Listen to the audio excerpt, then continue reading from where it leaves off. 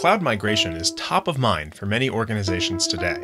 While moving to the cloud can be full of challenges, the cloud offers many advantages around increased agility, new and innovative services, and on-demand pricing that traditional data centers don't offer. So, let's talk about one way to make migration easier: hosting your native VMware environment right on Google Cloud.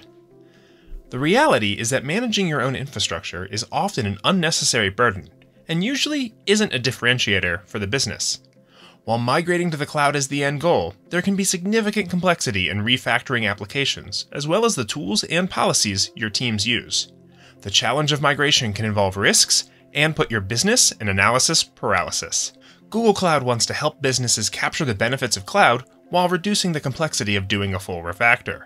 Today, we're going to show you how that's possible with Google Cloud VMware Engine, a fast and safe way to move your VMware workloads to the cloud.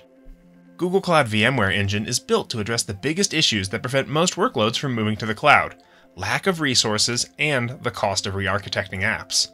With Google Cloud VMware Engine, you can migrate your apps with zero changes. You'll be able to run your VMs in a private, native VMware environment.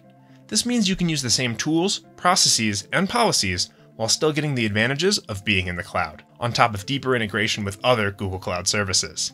In fact, it doesn't take long to spin up an environment. You can lower your total cost of ownership quickly and spend more time planning on how to re-architect down the road. Let's walk through a demo of how to set up a Google Cloud VMware environment with just a few clicks. We'll start by showing how to access the Google Cloud VMware Engine from the Google Cloud console. After that, we'll create a secure and isolated boundary called a private cloud that will contain the VMware environment. Then, we'll take a tour of some of the platform features and jump into the familiar vSphere interface. Let's start with the icon in the upper left-hand corner of the console. Scroll down to the Compute section and you'll see VMware Engine. Clicking on this takes us to the Overview page, which provides additional details and lets us do common operations like creating our private cloud, viewing documentation, launching the vSphere client, modifying network settings, and managing users. Let's create a private cloud by clicking on the Create Private Cloud button. Here, we'll be able to customize our cloud by choosing a location. Let's leave it on US East and increase the number of nodes from 3 to 4. We'll also add a CIDR range for our appliances and then click Review and Create. After reviewing that everything looks good, we'll click Create to kick off the process. Once completed, we can see the details of the environment as well as other private clouds that we've created. While the private cloud is being created, let's talk about pricing. Pricing is done per node and includes all the storage, compute, and licensing to run a VMware environment. By default, you'll pay per month, but you can also sign up for a 1 or 3 year plan to save money. All of the billing for VMware Engine is integrated so you can see payment details side by side with your other Google Cloud services.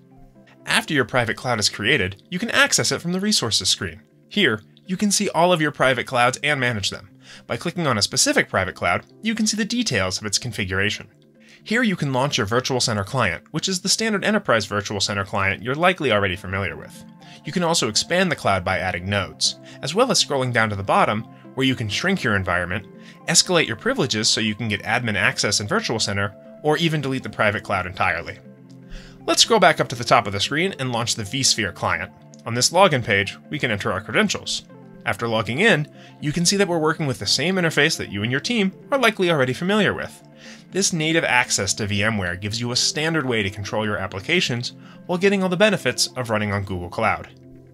Now, let's return to the Google Cloud VMware Engine Management Console and look at some of the networking details. Here, we can manage and set up our VLANs and subnets, firewall tables, public IP addresses, VPN gateways, and VPC peerings, where you can easily access your Google Cloud infrastructure from your VMware environment. The Activities interface provides details that your security and operations teams will be interested in. It provides any alerts that have occurred in the environment, details on any events that have occurred in the past, current running tasks, and allows you to audit any activities done by a user. The Accounts screen gives you an overview of your entire VMware Engine environment, including the ability to sign up for email alerts. You're also able to manage the users who have access to the environment. We're eager for everyone to see Google Cloud VMware Engine, and are excited to say that it's available for you to try out right now. With this quick tour, you should be ready to migrate your VMware environment to the cloud quickly. Check out the documentation and see more details, and spin up your own private cloud.